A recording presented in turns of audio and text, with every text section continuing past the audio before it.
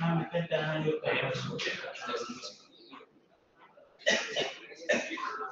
Now we can turn on your camera.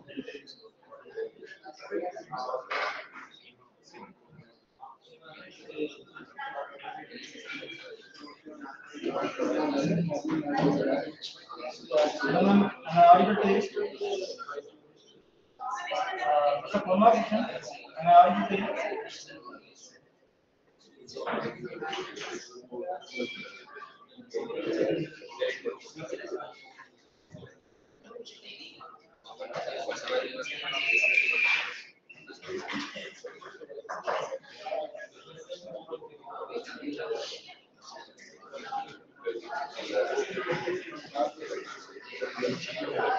So, one more question.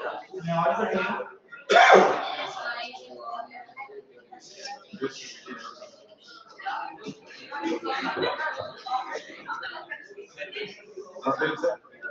So, one more question.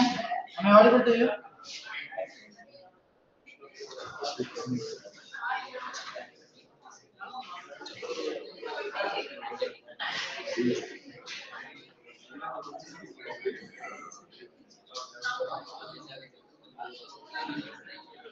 So, Bhuvaneshwar, are you there? So, Bhuvaneshwar?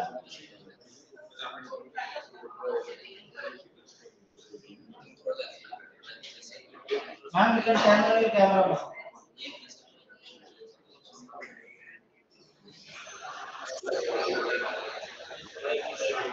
So, Bhuvaneshwar, am I audible to you?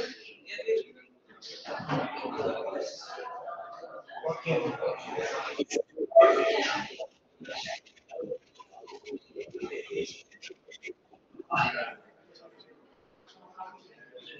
Ma'am, shall we start, ma'am?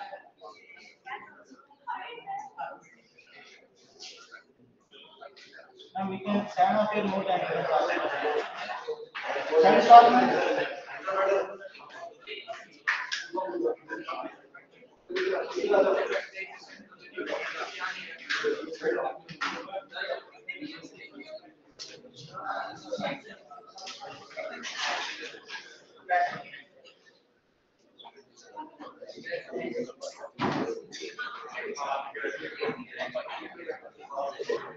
Mr. Parmar, sir, are you there?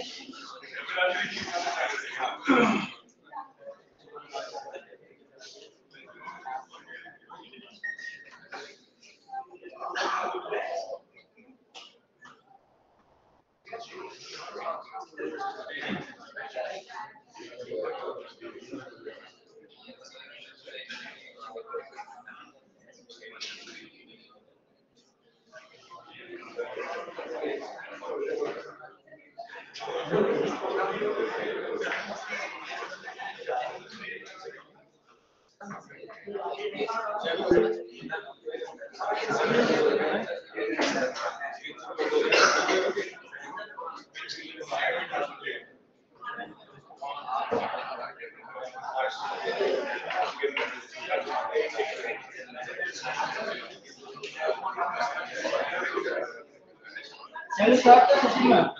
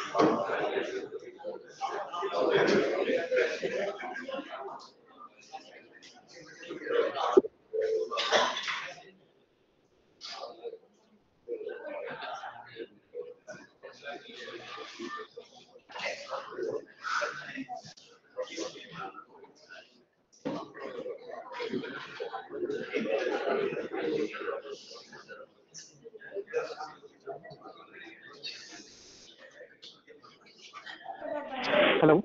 Am I audible? Am I audible to you, ma'am? Yes.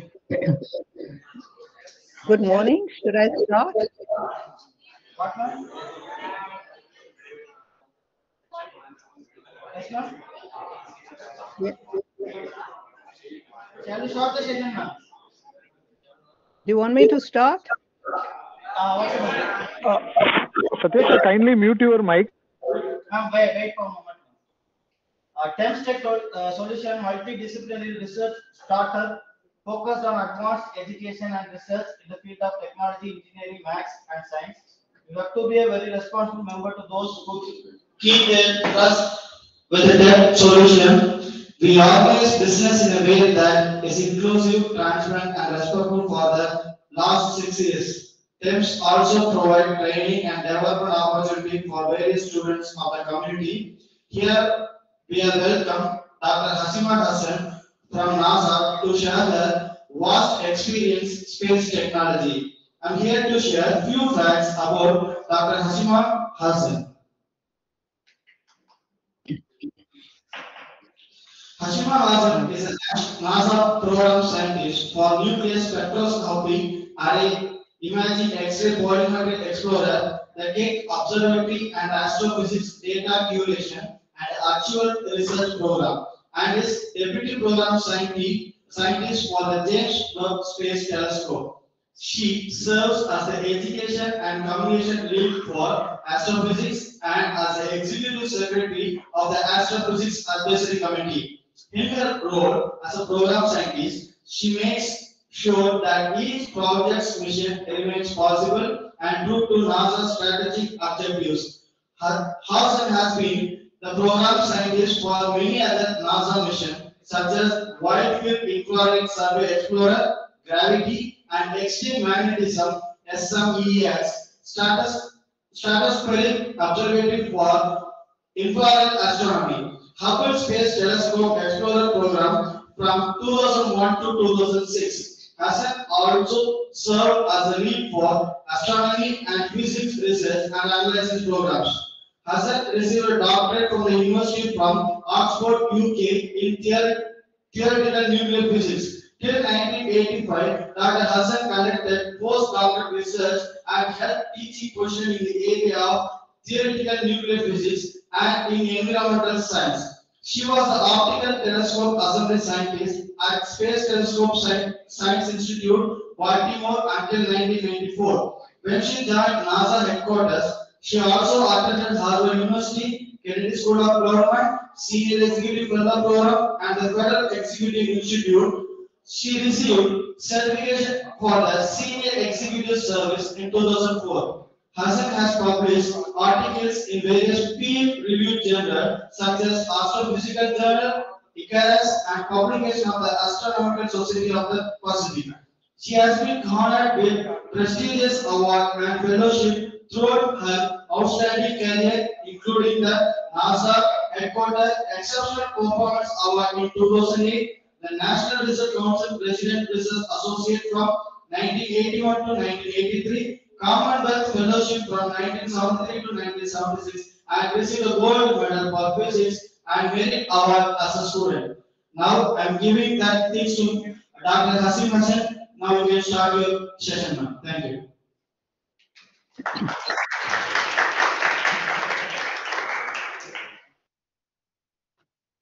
Good evening, Namaskar. Thank you so much for that kind introduction.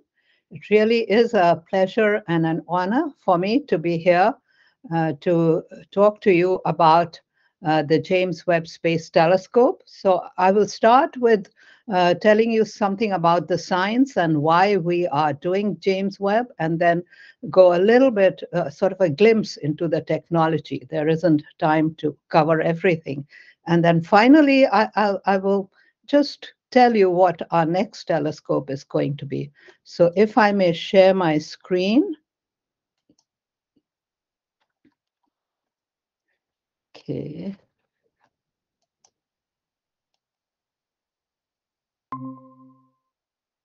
So can you see my screen?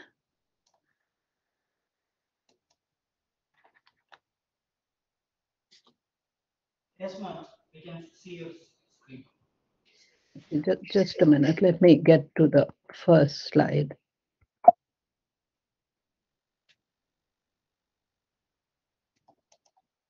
Okay.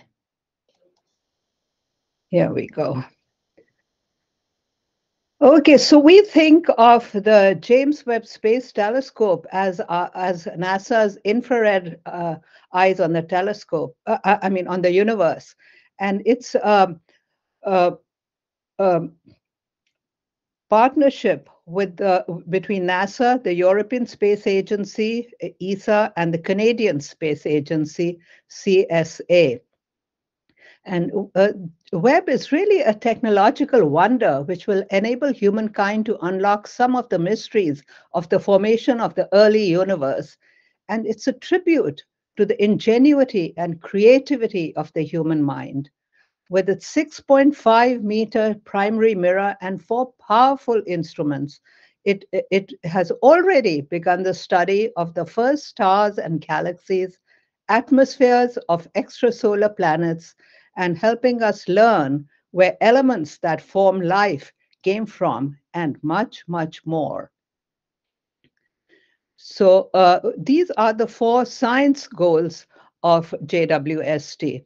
The first one is that it will enable us to detect and study the formation of the first stars and galaxies, which were created 13.6 billion years ago, following the evolution, and to help us follow the evolution of the galaxies, help us study black holes by capturing the light from them that has stretched out into the infrared.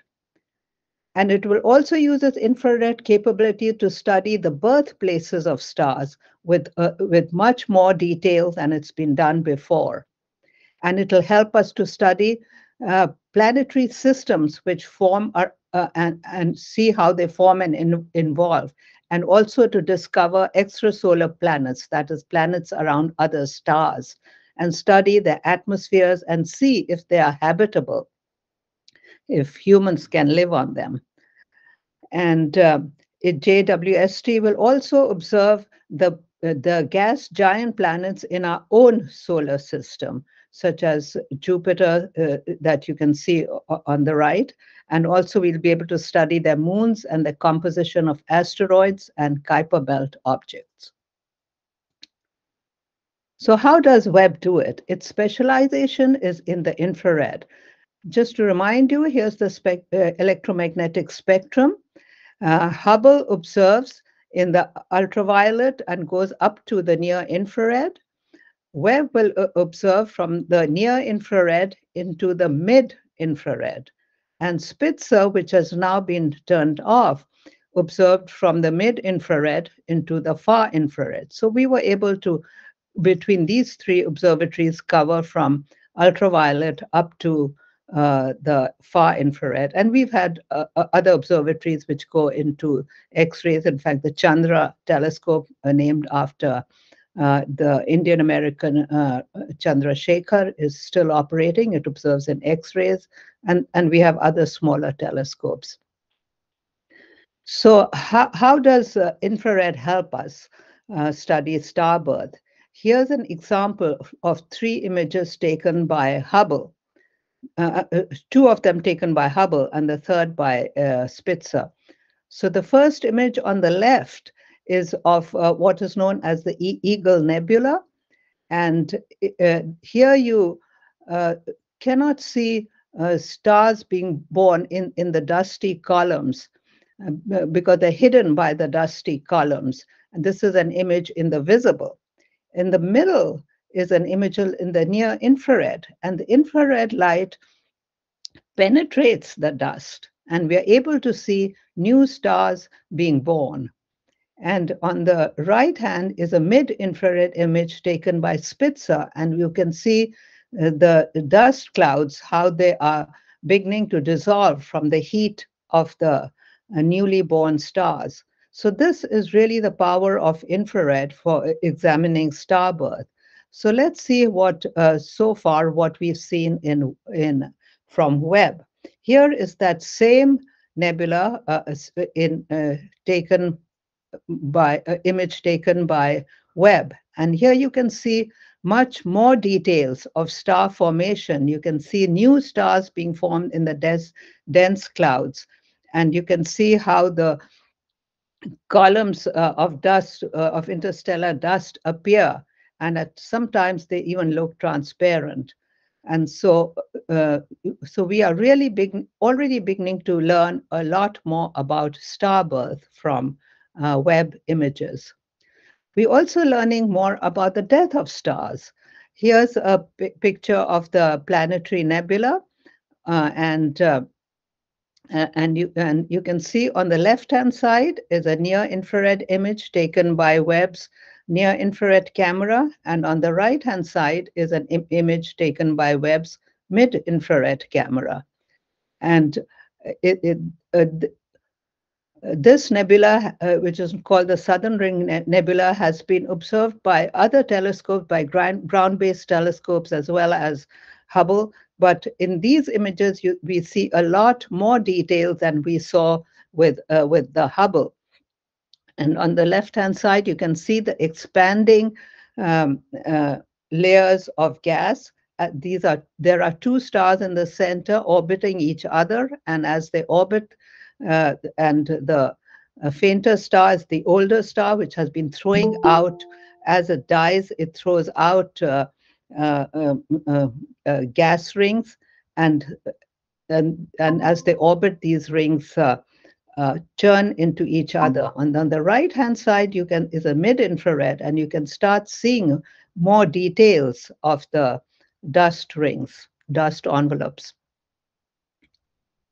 So how do we observe the ancient red in infrared? So as the universe expands, the light, which started in stars on the right-hand side as blue and ultraviolet, by the time it has reached us 13.6 billion years later, it has stretched into the infrared, because as the universe expands, the light also expands. And it's this infrared light from the newborn stars, which were the first stars which were born, which is detected by Webb. Webb also examines spectra. So spectra give us a lot of information. And here is an example of a spectrum of this nebula. And you can see by examining the spectrum, we can see what are the components of this object. In this particular case, we see oxygen, hydrogen, nitrogen, sulfur. Also, by examining spectra, we can measure the speed at which the objects are moving, whether they're moving closer to us or further from us. So Webb has both cameras and spectrographs. So it looks at images as well as spectra. So let us remind ourselves of the timeline of the evolution of the universe. So the Big Bang happened 13.8 billion years ago. So what was the Big Bang? At that time, the entire mass and energy of the universe was compressed into a very tiny spot called a singularity. And that singularity suddenly started expanding. And the scientists have named that phenomenon Big Bang, not because there was a big loud sound, but because there was this very sudden expansion. And as the universe started expanding, it was a hot soup of first elementary particles were formed, and then they started combining to form hydrogen, and then the hydrogen atoms started combining to form gas. And as the gas clouds combined, and they started compressing, collapsing with gravity, nuclear reactions started taking place, and the first stars were born. And this happened about 400 million years after the Big Bang. So we think it may be somewhere between 200 to 400 million years. And then after that, as galaxies started forming. So Hubble has so far been able to see back up to maybe about 500 million years after the Big Bang. But Webb will go right up to the first stars and galaxies. So here is an image taken by Webb, which is one of the first images taken of called the Webb's deep field, and the galaxies in the front is called the SPANC 0723. This is about 4.6 billion years from the Earth, and here we see a lot of details over here, and as the astronomers start analyzing it, we will be learning more about the ancient galaxies and how they evolved. So far, they have identified a galaxy which was formed 13.1 billion years ago. It's just a very preliminary calculation. It hasn't been confirmed yet. And you see little arcs over there, and those are formed what we call gravitational lensing. When you have a very big galaxy in the front of another galaxy behind, then the light from the galaxy at the back gets bent by gravity of the bigger galaxy in the front, and its images are formed in the front. So you are and using that technique, which is called gravitational lensing, astronomers are able to study galaxies which are very far away and which would not have been possible to study without studying this phenomena. So there are a lot of different techniques astronomers use. So here is an image also taken by Webb of interacting galaxies. These are called Stephan's quintet. Again, this has been studied before, but in this image, you see a lot more details. You can start seeing starbirth you can see on the right-hand side between the two clusters on the right. You see a lot of starbirth taking place. You can see as astronomers study this in more detail, you can see how evolution of the galaxies is taking place because of the interactions. So we are learning a lot more. And in the previous image and also in this, spectra have also been taken. So by studying those spectra, we will be learning more about these early galaxies and how they formed and evolved. Webb will also help us find distant planets. Here, the image on the right is actually showing extrasolar planets which were discovered by the Keck telescope in Hawaii. And Webb will be able to discover more planets than the ground-based telescopes and get more details of them. And here is an image of the first direct image that has been taken of an extrasolar planet. And this was taken by the Webb telescope. And here you see 4 images which are taken in 4 different wavelengths, 2 with a near-infrared camera and 2 with a mid-infrared camera. And as the astronomers start analyzing this, we will be able to learn more about planets around other stars. And this just gives a demonstration of the capability of Webb to take direct images of planets around other stars, which has not been really possible till now with this kind of detail and clarity. Webb will also be able to decode planetary atmospheres. Here is, just as an example, a simulated atmosphere of the Earth, that if you were to go far away and take a spectrum of the Earth's atmosphere, this is what it would look like. So if we take spectra of other planets, we'll find out what the atmosphere is composed of. And here is a first image taken by Webb of the atmosphere of a planet. And here we can already see that Webb has got this beautiful spectra, which is showing that this extrasolar planet has water on it. And so this is just an example. It's one of the first images of Webb, that the capability of Webb to measure the planet. So Webb is already delivering on its science goals. So the fourth goal was to re-examine our solar system. And here are two examples of what Webb has already done. This is a view of Jupiter taken by Webb. It has shown us details of the aurora on the poles of Webb. We can see a light ring around Jupiter, and also two of its moons, Andresta and Amalthea. And so astronomers will be getting a lot more knowledge learning about Jupiter. Here is a picture of Saturn's moon. This was just observed earlier of last month, on 4th of November.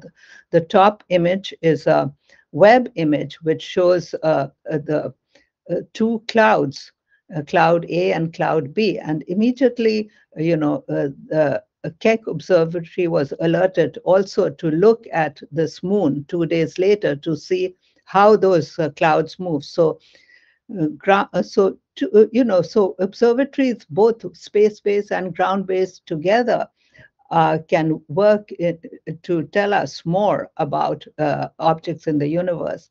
And tracking the clouds over Saturn gives us an insight how the air is flowing in the Saturn's atmosphere. And it's in our solar system, is the only moon so far known to have a dense atmosphere. So that was just a glimpse of how how Webb is beginning to deliver on its science goals. So let's look a little bit on the technology of the telescope. So this, as I mentioned, is a partnership with ESA and CSA, and its prime contractor. It was built by Northrop Grumman Space Systems in California. We have 4 science instruments, the near infrared camera, which is a NASA instrument. Then there's a European instrument, the near infrared spectrograph, Canadian instrument, fine guidance sensor and slitless spectrograph. And then there's a joint instrument, the mid infrared instrument. And so on the right-hand side just gives a diagram of the telescope. So this is a feat of engineering, and a lot of very groundbreaking technology went into it, but I'm just going to mention 2 of them, the mirror and the sun shield. So the primary mirror of the Webb is 6.5 meters, and compared to Hubble, which is 2.4 meters. And this, you can think of the mirror as being the most important part of the telescope, because the mirror is, you can think of it as like a light bucket. It collects light, and the more light you collect, the further back you can see, and the fainter objects you can see, and the more detail you can see if you collect more light. So so that gives Webb it's making it much more powerful than smaller telescopes. So the design is that it's got an elliptical primary mirror, the 6.5 meter mirror. Then there is a secondary mirror. The light bounces off from the primary onto the secondary, which is a hyperbolic mirror. And then it goes onto a tertiary mirror, an elliptical tertiary mirror. And the need for a tertiary mirror is that since the primary mirror is so large, the edges introduce an error which needs to be an optical error which needs to be corrected. And so the tertiary mirror corrects that error. And then there's a flat, fine steering mirror which corrects for vibrations in the telescope. And after that, it goes into the science instruments. So on the left-hand side is a ray diagram. For those who are interested in optics, it shows you how the rays go from the primary, secondary, tertiary, and then finally into the science instruments. But I wanted to talk about the 2 images on the right-hand side. The one on the top shows the back of one of the primary mirror segments. The primary mirror is made of 18 hexagonal segments. It's not one solid piece of material like the Webb mirror, like the Hubble mirror, but it is composed of 18 pieces of hexagonal elements. And the one on the top-hand side shows the back of one of those elements, and it has tiny motors called actuators at each of its 6 ends and one in the center. And those are there to adjust the shape of the mirror, fine adjustments in it, so that when all 18 pieces are put together, they can act as one mirror. And on the lower hand side is showing the mirror which is placed coming out of a chamber. There's a great big chamber at Johnson Space Center in Houston, where this optics of the telescope was tested. So we learned a lesson when Hubble was made. We did not test its optics, and so there was a problem which had to be fixed later. But with Webb, we had to test the optics because we cannot send any fixes. So here's a picture of one of the segments of the mirror. It's made of a material called beryllium, which is very hard and very strong. And also it has a low coefficient of expansion, which means it can go from hot and cold without changing shape. And it's very stiff. So that material was used to make the Webb mirrors. So here is a video showing how the mirror was put together. There was a back plane, and then each of the segments was put in place robotically. And so you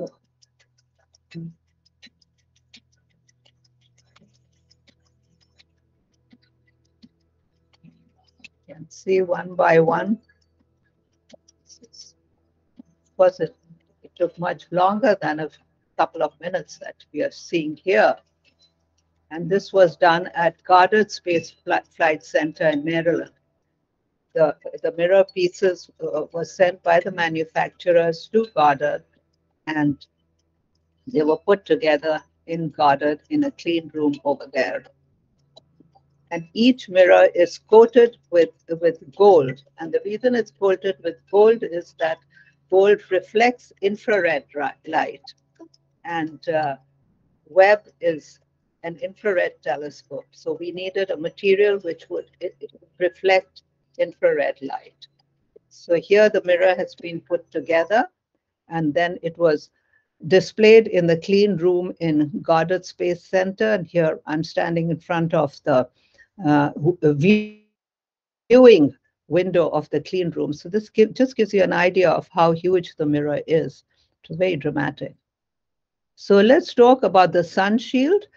So as you can see, the design of this telescope, it's not enclosed in a tube. It was not possible to do that. So but it has to be kept very, very cold because it detects infrared light. And so we don't want the heat of radiated by the telescope, its own internal heat, to interfere with the infrared light of the objects it has been designed to view. So for that reason, it has to be kept extremely cold. And so for that reason, a sun shield was designed. So you can think of it like an umbrella being under the telescope. And this faces the sun.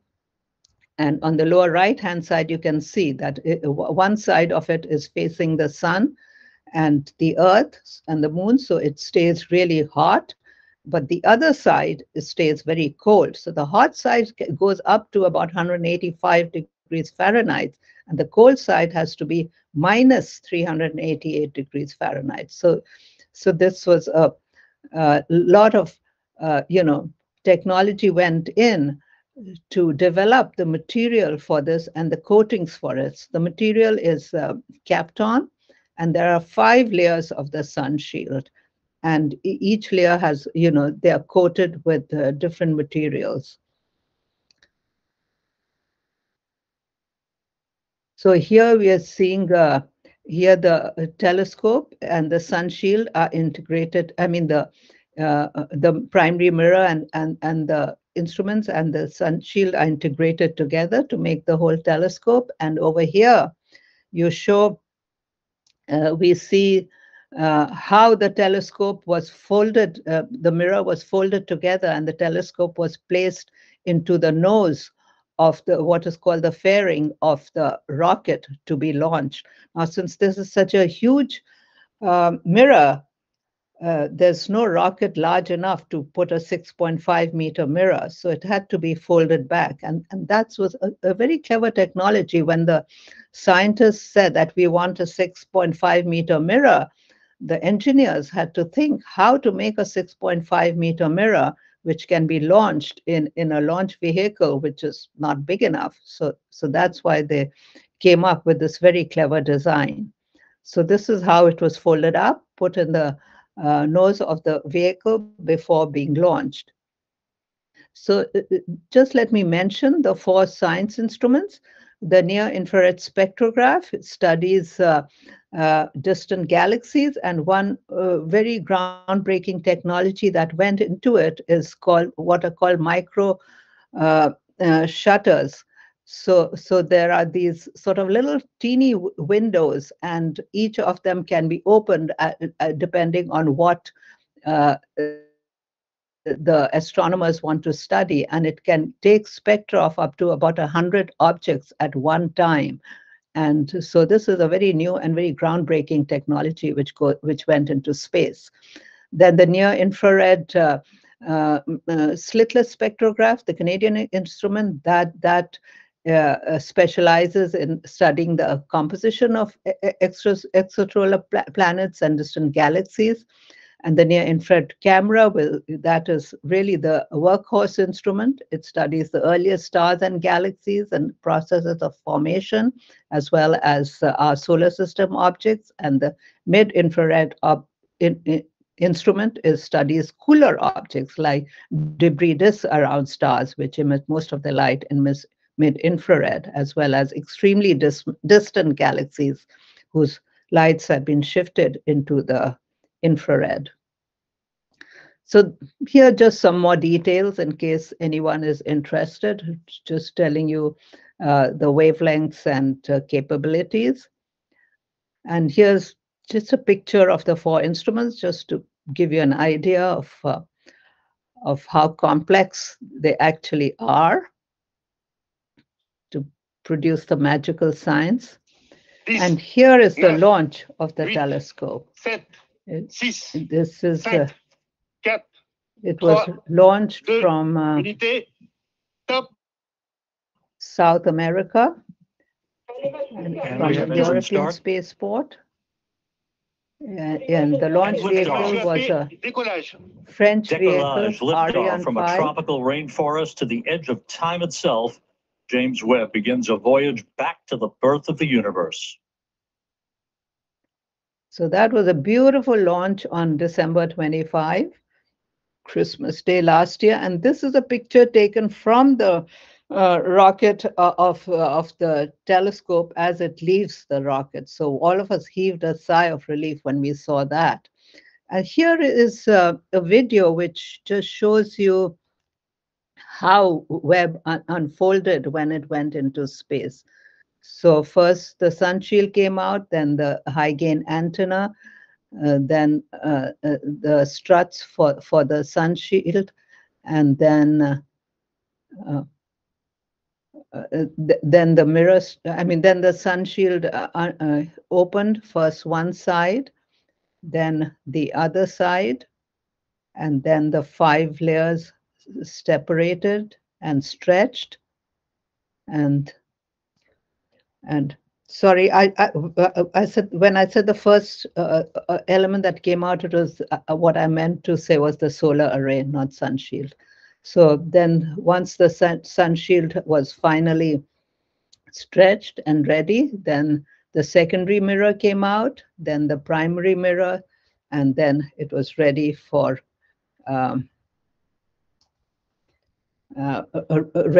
observing. So here is image showing a figure showing where Webb's orbit is. It's 1 million miles from the Earth. The Hubble is in what is we called a low Earth orbit. It's only about 300 to 400 miles from the Earth. It orbits the Earth. But Webb orbits a point called L2. L2 is a semi-stable point where the gravity of the Sun and the Earth almost balance out each other. And so Webb orbits L2, and as the Earth orbits the Sun, L2 orbits the Sun with it. And this is a good point for Webb to be, because it's semi-stable. It can, it's, and also it's the Earth doesn't obscure its view. It is able to view the sky the whole time, and it faces the Sun, and the sun shield keeps it cool, and also it's far enough away so that can keep the telescope cool, but it's close enough to the Earth that it can still communicate with the Earth. So how does it talk to the Earth? It communicates, communications go between the command center, which is in Baltimore at Space Telescope Science Institute, to Webb, through the high gain antenna in California. So from Baltimore communicates with the Goldstone in California, and there the messages are sent to Webb, and they come back from Webb to Goldstone and then into Baltimore. So that is the route of how we talk to Webb. Here is the command center in Baltimore, Space Telescope Science Institute. So the Webb's commissioning process took about 6 months. It took about 1 month for Webb to arrive at L2, and then it had to be cooled down, and then the alignment process took place before and then the instruments were calibrated and the first images were taken. So the mirror alignment was done, as I'd mentioned before, by adjusting the curvature of the mirror. First, the images were acquired in each mirror, and then the mirrors were adjusted so that they were arranged in the correct pattern, and then each mirror was focused, and then the images were stacked. So here is a video showing the actual alignment, how it happened. So the individual segments were aligned, and then each segment was focused, and then the segments were moved so that the images from each segment were stacked on each other to form one fine image. And you can see on the right side, and that was the image. And then that was focused, and this was the final telescope alignment image. And then the telescope was ready for, and after that, each of the instruments were focused, and then Webb was ready for image, and we'd released our first images in July, which I'm sure all of you have seen. And I would like to remind you all that all the Webb data is archived in the Mikulski Archives for Space Telescopes. It's open to the public anywhere in the world. So anyone who wants to analyze Webb data or even Hubble data, just go to Mars, get the data, and analyze it. So it is yours. And before I end with this, and yes, here is a nice website for people to just go around and explore about Webb. And then before I end, I want to mention our next telescope, the Nancy Grace Roman telescope, which we are building for launch in 2027. And here's on the left is a quick infographic showing a comparison of the telescopes. The Roman telescope is also an infrared telescope, but it's got a very wide field of view, whereas Hubble views the cosmos in infrared, visible, and ultraviolet light, and provides a high-resolution view of individual objects. The Roman telescope will expand Hubble's infrared observations, specifically using a much larger field of view to create enormous panoramas of the universe with the same resolution. And Webb also conducts high resolution, but it has a very small field of view, a narrower field of view.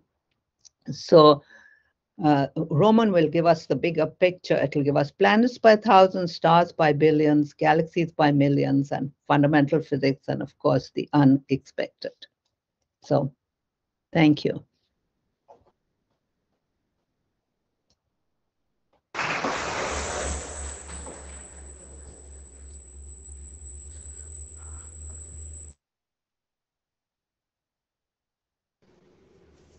Ma'am, here we are having some questions. Okay. I will text you the question, ma'am.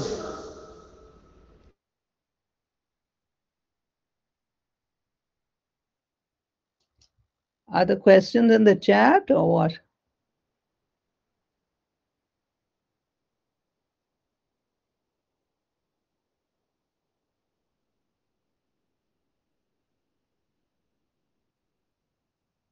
Dark age image. I'm not sure what you mean by dark age, because in the dark ages, there was no light escaped. So we don't know what went on there. So no, we don't see images. How long will it take to get images from the Webb? You mean how long does it take for it to come to Earth? Well, it doesn't take long. It's electromagnetic waves. So I would say it's almost instantaneous. But what limits is that how much of the the capability of the deep space network, which is in California, that has that has to be available, and the telescope has to be in the right place to communicate with it. So it communicates with it. I don't remember how frequently it communicates with it. How many? I think it does a few passes in a day for it to go from Webb to the deep space network. And sometimes the deep space network is not available if it's being used, say, for Artemis launch or something. Yeah.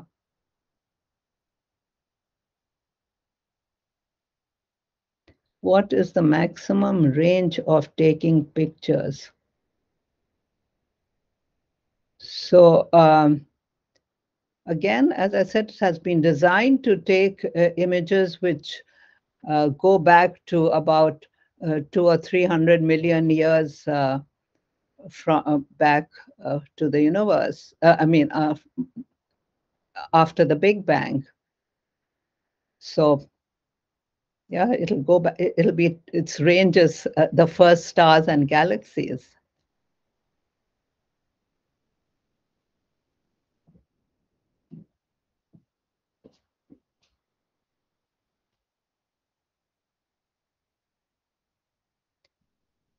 So L1 and L2, these are called Lagrange points, and these are points where the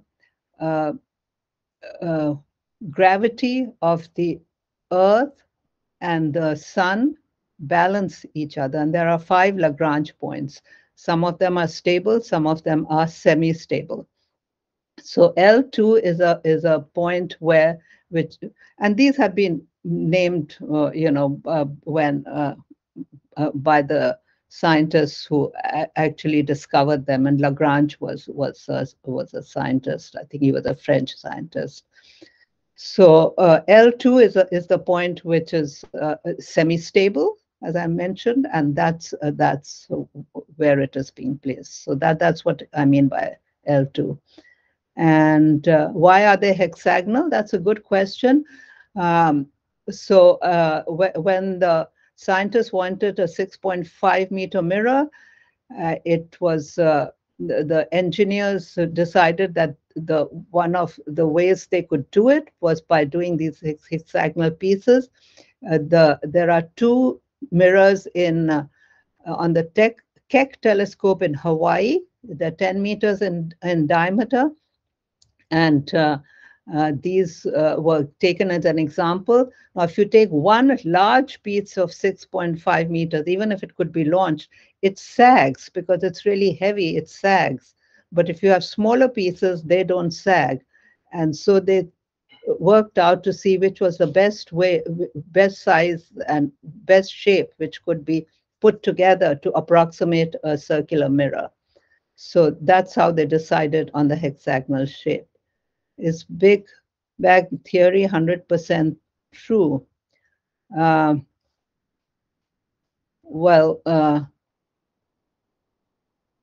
Is it 100% true? I'm not sure what you mean by 100% true, but it's a theory, and every theory has to be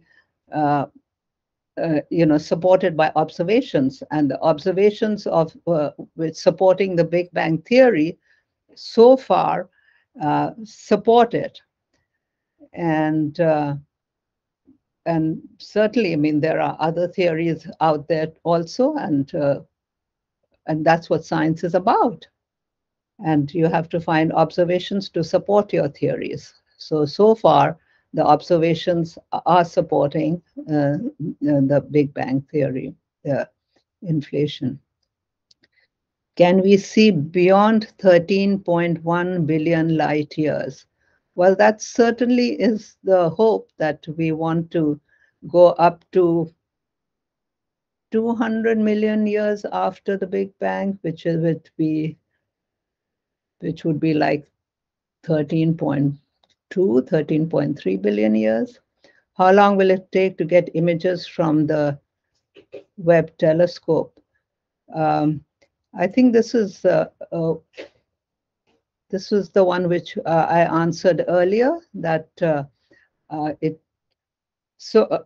I can answer this in two ways, because I don't know how you, what exactly you mean by the question. So how long does it take for the images from Webb to reach the command center? That depends, from the Webb, it is stored in its memory, and then the memory is dumped onto the deep space network, the antenna in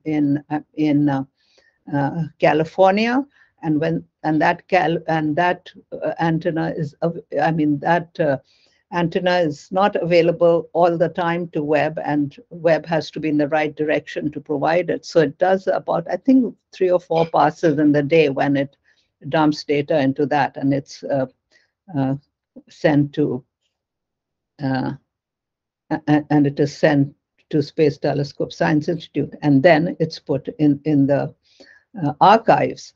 So if you want data from the archives, you just go and get it as soon as it is placed over there.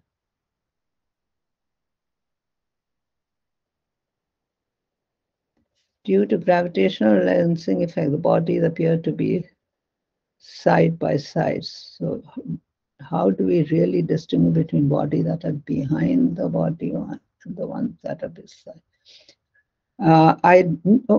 They don't really appear side by side. They appear as discs around them, and so the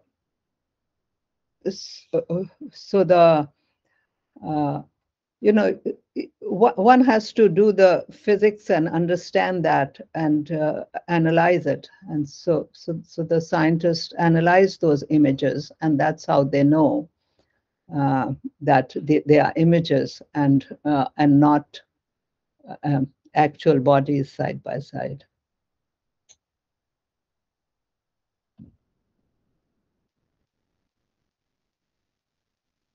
So it doesn't.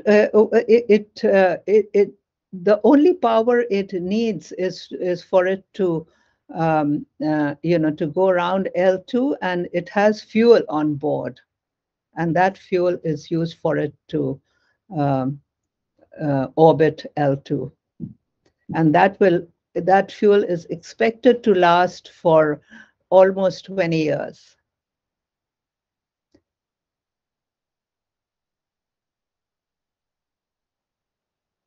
Yeah, the mirror is not made of gold. The mirror is made of beryllium, but it is coated with a very thin layer of gold, because gold reflects infrared light, and Webb is designed to detect infrared light. Other may be used for copper, silver, and aluminum.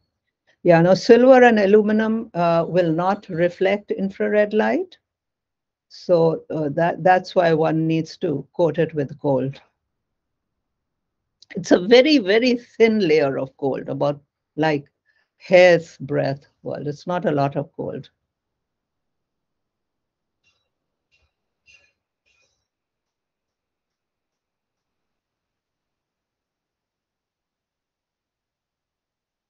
When do we understand that the signal is 1 million years? So measuring distances to distant objects is there are many techniques which have been evolved to measure those distances, and one of them is spectra. From the spectra, you can determine how fast something is moving and which direction it's moving. The distance from the Earth to different objects is, as I said, there are different techniques. We call that the cosmic ladder. And so that'll take a bit of time to explain it.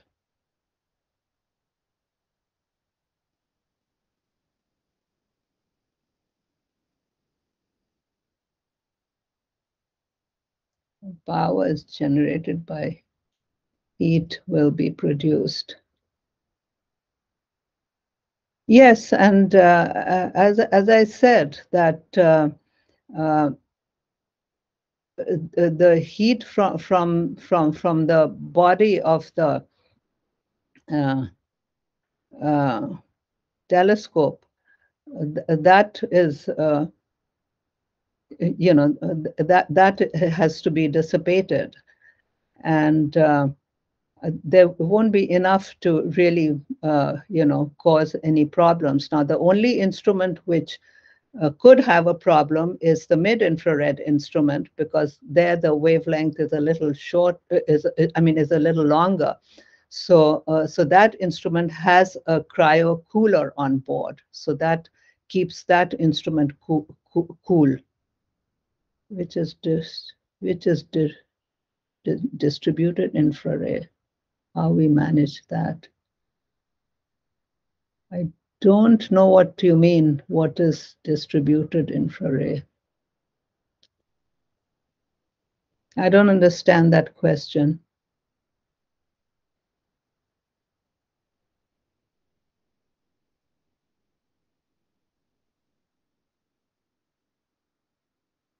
That's it. Okay, thank you. So a lot of questions. Thank you. Thank you so much, ma'am, for providing a wonderful insight about the James Webb Space Telescope. And I would like to also thank, on behalf of TEMS Tech Solution, thank School of Aeronautics Management Principal and other dignitaries who have been gathered here in this particular event. And of course, our dear students and participants who have been listening to you, the valuable information that they have gathered in from this particular session. So once again, thank you, ma'am, for providing such an precious time. Namaste, ma'am. Okay, thank you. It was a pleasure. And I hope you'll go to the NASA website, JWST website, to learn more about it. Thank you so much, ma'am.